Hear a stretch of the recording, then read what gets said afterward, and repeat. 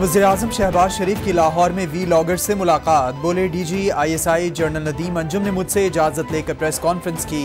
इमरान खान ने 1 माह पहले मुश्तरका कारोबारी दोस्त के जरिए राबिता किया, मुज़ाकरात की पेशकश की। पहला आर्मी चीफ की तकर्री, दूसरा इंतखाबात। मैंने मिसाक़ जमहूरियत और मिसाक़ मईशत पर बात की पेशकश की। इमरान खान ने कहा कि 3 नाम मैं भिजवाता हूँ, 3 आप दें, मिलकर आर्मी चीफ लगा लेते हैं। मैंने इनकार कर दिया।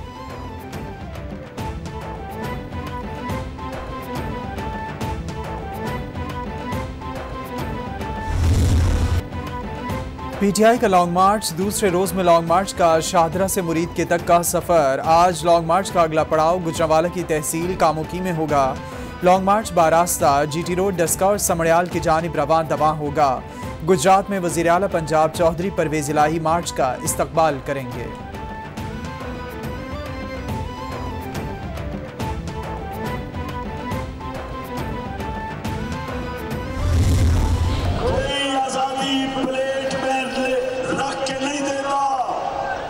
आजादी के लिए जहाद करनी पड़ती, और ये जो हमारा सफर है ये सियासत नहीं है, ये इस मुल्क की हकीकी आजादी के लिए जहाद है। कोई आज़ादी देता नहीं है, छीननी पड़ती है, जंजीरों को तोड़ना पड़ता है। जिसने लोगों को गुलाम बनाया हुआ है, आज मुल्क के सबसे बड़े डाकू को हम पर मुसल्लत किया गया है। चेयरमैन PTI इमरान खान का लॉन्ग मार्च के शुरका से खिताब। बोले हमने मुल्क को इन चोरों से आज़ाद कराना है। हकीकी आज़ादी मार्च में मेरे साथ सबने शिरकत करनी है। हम मुल्क के लिए हकीकी आज़ादी लड़ रहे हैं।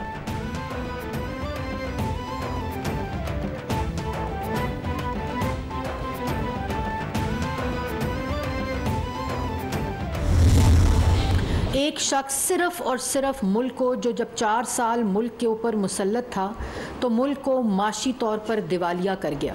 पूरी तरह से कोशिश की कि मुल्क श्रीलंका बन जाए और माशी दिवालिया हो जाए। इमरान खान पाकिस्तान में मोदी की इंतखाबी मुहिम के मैनेजर बने हुए हैं। इमरान खान के बयानिए पर भारत में जश्न मनाया जा रहा है। इत्तेहादी हुकूमत इमरान खान का डाला हुआ गन साफ कर रही है। वज़ीर इत्तलात मरियम औरंगज़ेब का तंज। बोली आर्मी चीफ की तायुनाती को जिसने कारोबार बना दिया, इसके साथ मुज़ाकरात नहीं होंगे। तहरीक अदम एतमाद आई तो ये ताहयात एक्सटेंशन दे रहे थे। जितनी मर्जी धमकियां दे दें, इलेक्शन वक्त पर होंगे।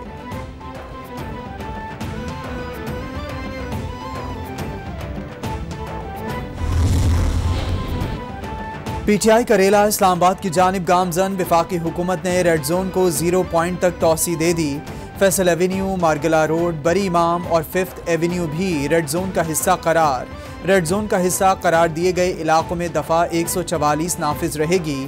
तोसी शुदा इलाके में किसी भी रैली, जलसे या इज्तिमा की इजाज़त नहीं होगी।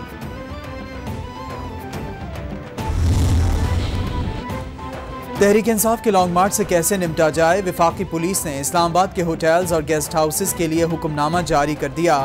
किसी होटल, गेस्ट हाउस को लॉन्ग मार्च के शुरका को कमरा ना देने का हुक्म। इस्लामाबाद पुलिस के मुताबिक शुरका को जगह देने वाले होटल या गेस्ट हाउस के खिलाफ कार्रवाई होगी।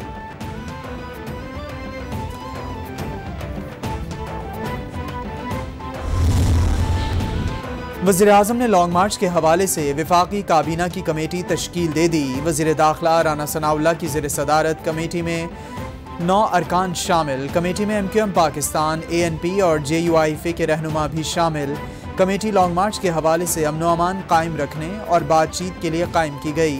वज़ीर-ए-आज़म शहबाज शरीफ का कहना है कि हम जमहूरी लोग हैं, बातचीत के लिए तैयार हैं, लेकिन किसी को कानून हाथ में नहीं लेने देंगे।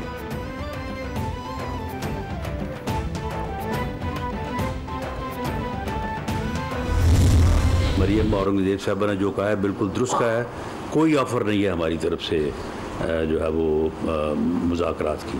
ये जब बंदूकें इकट्ठी कर रहे हैं और गालियां दे रहे हैं या और इस फितना मार्च के ज़रिए से जो है वो फितना और फसाद फैलाने के ऊपर दरपे हैं, तो ऐसे फसादियों के साथ तो कोई मुज़ाकरात नहीं हो सकते। वफाकी वज़ीर दाखिला राना सनाउल्लाह इस्लामाबाद में प्रेस कॉन्फ्रेंस में बोले, इमरान खान कौम को गुमराह करना चाहता है। राना सनाउल्लाह ने PTI के अली अमीन गंडापुर की मुबैना ऑडियो गुफ्तगू पेश कर दी। वफाकी वज़ीर दाखिला का लॉन्ग मार्च के दौरान असलहा जमा करने की साजिश का इल्ज़ाम। ऑडियो में जिसमें असद नामी शख्स से बंदूकें बंदे लाने का कह रहे हैं। वज़ीर दाखिला राना सनाउल्लाह का KP और पंजाब हुकूमत से एक्शन लेने का मुतालबा।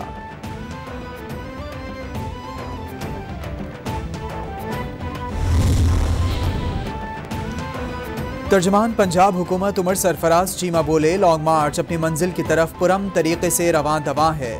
शुरका मुहिब्बे वतन और कानून की पासदारी करने वाले पाकिस्तानी हैं। वफाकी हुकूमत इश्तियाल अंगेज बयानात देकर अपने खौफ का इजहार कर रही है। पाकिस्तान में सियासी और माशी अदम इस्तेहकाम का वाहिद हल नए इंतखाबात हैं। प्राइम मिनिस्टर साहब ने ये कहा है कि जी हम बातचीत के लिए तैयार हैं। राना सनाउल्लाह ने कहा हम बातचीत के लिए तैयार हैं। आप क्या बातचीत के लिए तैयार हैं? आप एक गैर संजीदा लोगों की पार्टी है। जब नवाज शरीफ तैयार ही नहीं है इलेक्शन कराने के लिए तो क्या बातचीत होगी? पहले इलेक्शन की तारीख दो, फिर मुज़ाकरात करेंगे। रहनुमा PTI फवाद चौधरी का मुतालबा। बोले, जब हुकूमत इलेक्शन कराने के लिए तैयार ही नहीं तो बातचीत क्या होगी? गैर संजीदा लोगों से मुज़ाकरात नहीं होंगे। ये तहरीक मिडिल क्लास की तहरीक है। लॉन्ग मार्च में लोग कम हैं तो हुकूमत को घबराहट क्यों है? आप एहतियात करें, इनकलाब को पुरअमन रहने दें। इंतशार मुल्क और किसी के लिए भी बेहतर नहीं।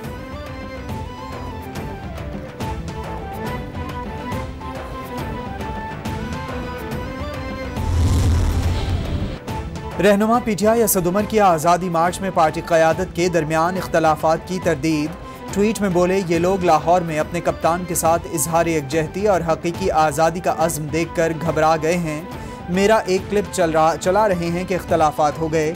अल्लाह के बंदों, इस वक्त मुझे गुस्सा इस बात पर था कि जनरेटर ख़राब हो गया था। गुस्सा आने की दूसरी वजह दूसरा जनरेटर आने में देर हो रही थी।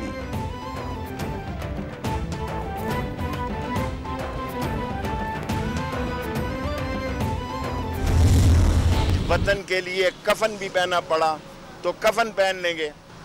मैं एक ही छोटा आदमी है बदबूदार, उसका नाम है राना सनाउल्लाह। अगर मैं मारा जाऊं तो उस पर तहकीक की जाए। परवेज़ इलाही मेरे दोस्त हैं, भाइयों जैसे तल्लकात हैं। मैं उनको कहना चाहता हूं, ये FIA पंजाब के थानों में क्या कर रही है?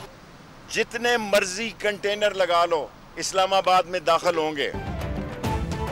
राना सनाउल्लाह हालात ख़राब करने की कोशिश कर रहे हैं। वतन के लिए कफन भी पहनना पड़ा तो पहनेंगे। मेरे मरने पर राना सनाउल्लाह को शामिल तफ्तीश किया जाए। शेख रशीद की तनबीह। बोले, नस्ली और असली मुकाबले के वक्त खड़ा होता है।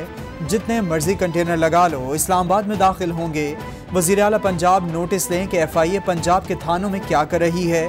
एक भी लाश गिरी तो एक भी नहीं भाग सकेगा।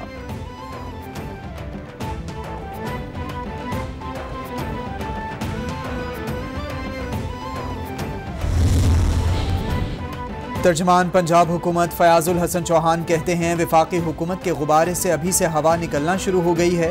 रावलपिंडी में PTI की तशहीरी मुहिम को रोकने के लिए नाकाम कोशिश की जा रही है। फैसलाबाद और मुख्तलिफ मकामात से बिल बोर्ड्स उतारने की कोशिश की गई।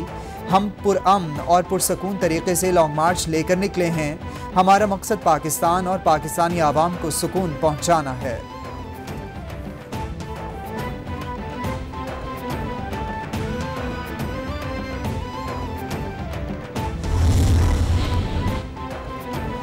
साबिक डिप्टी स्पीकर पंजाब असम्बली दोस्त मज़ारी को एंटी करप्शन ने निजी हस्पताल से गिरफ्तार कर लिया।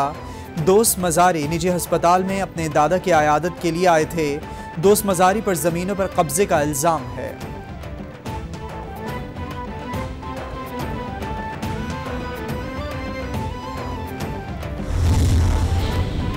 वज़ीर इत्तलात सिंध शर्जील इनाम मेमन कहते हैं, इमरान खान पाकिस्तान में अनारकी चाहते हैं।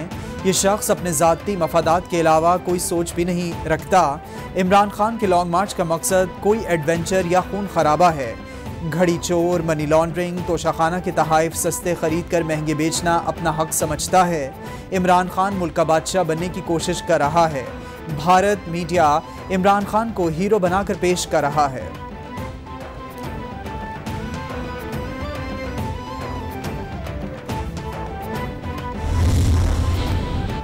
डॉक्टर फारूक सत्तार की हुकूमत और अपोजिशन में मुज़ाकरात के लिए पुल का किरदार अदा करने की पेशकश।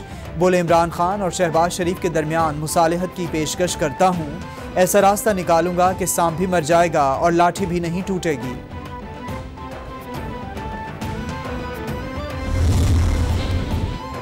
शहीद सीनियर सहाफ़ी अरशद शरीफ की लाश से गोली बरामद, हुकाम हैरत में मुब्तला। कीनिया में होने वाला पोस्टमार्टम मशकूक हो गया। पिम्स अस्पताल में पोस्टमार्टम टीम। मेडिकल बोर्ड के अराकीन को एक धात का टुकड़ा मिला। मेडिकल बोर्ड के अराकीन ने इसे गोली करार दे दिया। हुकाम का अरशद शरीफ के सीने से बरामद धाती टुकड़े की फॉरेंसिक जांच कराने का फैसला। फॉरेंसिक से इस्तेमाल होने वाले हथियार की नौइयत पता चल जाएगी।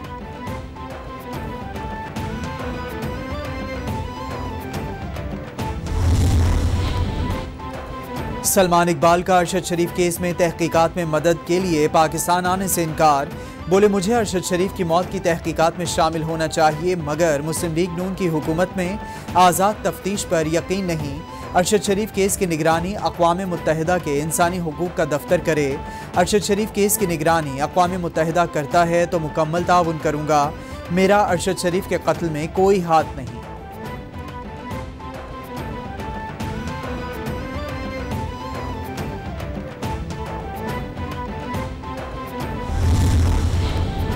फैसल वावडा पीटीआई से आउट। तहरीक इंसाफ ने फैसल वावडा की बुनियादी रुकनियत मुअत्तल कर दी। नोटिफिकेशन जारी। फैसल वावडा के खिलाफ कार्रवाई प्रेस कॉन्फ्रेंस पर की गई।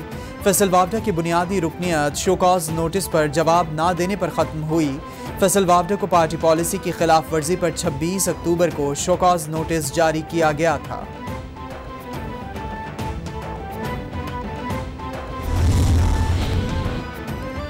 सिंध की सियासत में अहम तब्दीलियों का इम्कान। आसिफ अली जरदारी और पीर पगाड़ा में मुलाकात। ज़राए के मुताबिक पुराने दोस्तों ने रवैयों को ख़त्म करने और दूरियों को ख़त्म करने पर अहम किरदार अदा किया। आसिफ अली जरदारी और पीर सिबगतुल्लाह राश्ती पीर पगाड़ा पुराने दोस्त हैं।